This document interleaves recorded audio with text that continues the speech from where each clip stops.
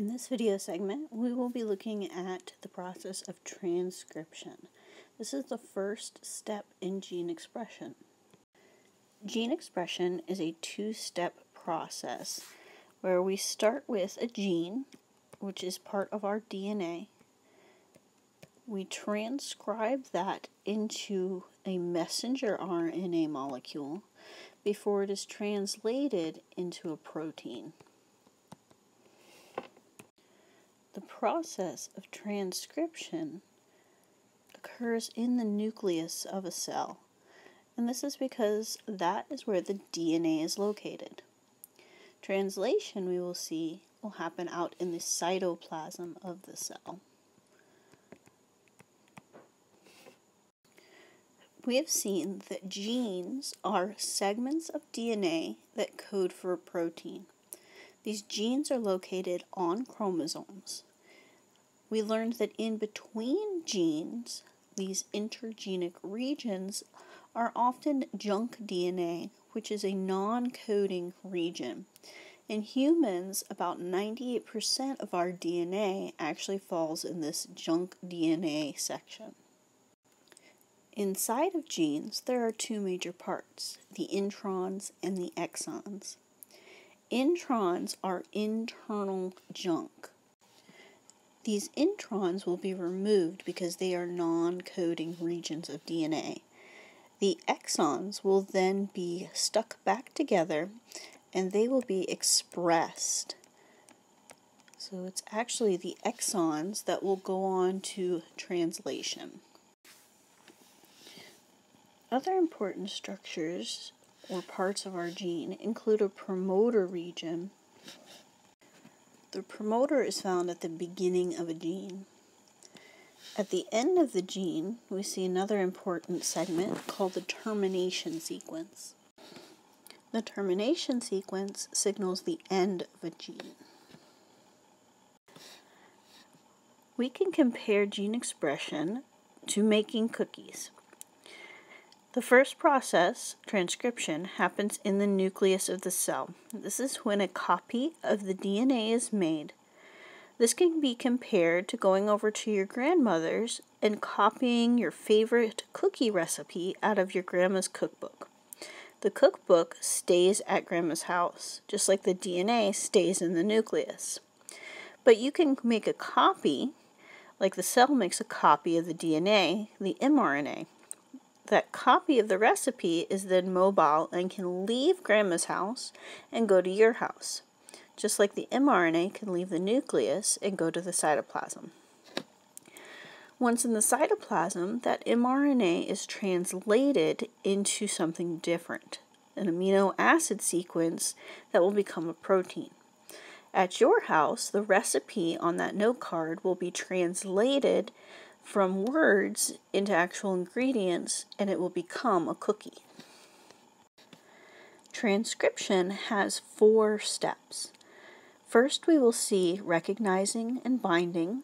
So the RNA polymerase will recognize and bind. The RNA polymerase will transcribe the DNA. Termination is at the end of transcription. And then we will see that the mRNA will be capped and edited before it is sent out to the cytoplasm. The first step of transcription is to recognize and bind. Here's our piece of DNA. At the beginning of this gene, there is a promoter site. This is the start of the gene. Remember, at the end of the gene, there is also a termination sequence, which I will abbreviate TS. Our enzyme, RNA polymerase, will attach to the promoter site and bind to that DNA. The RNA polymerase will also unwind a piece of the DNA, just a little bit, so it can read the message inside. The second step of transcription is to transcribe. This is sometimes called elongation. So remember, our DNA strand has been unwound just a little bit. Our RNA polymerase, which started at that promoter section of the gene, is now moving down the DNA As it goes, RNA polymerase will read the DNA and create a mRNA molecule using the base pairing rules that we have learned. Let's review those rules. If DNA has a T, RNA will use an A. If DNA has an A, RNA will use a U. DNA has a C, RNA will have a G. And if DNA has a G, RNA will have a C. Let's take a minute to practice this transcription process using our base pairing rules. Pause the video for a moment and transcribe the following section of DNA: TAT, TAG, TAG, GTC.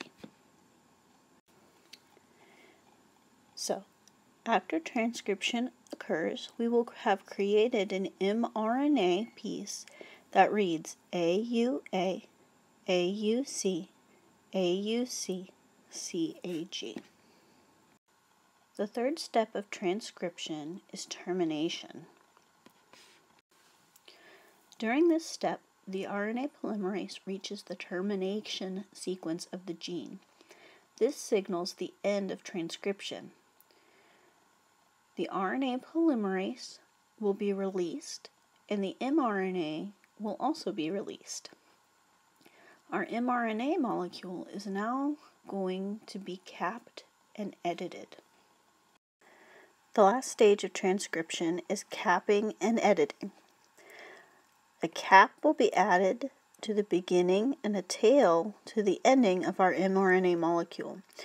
This will help protect it as it leaves the nucleus. It will also help the ribosomes recognize the mRNA and attach.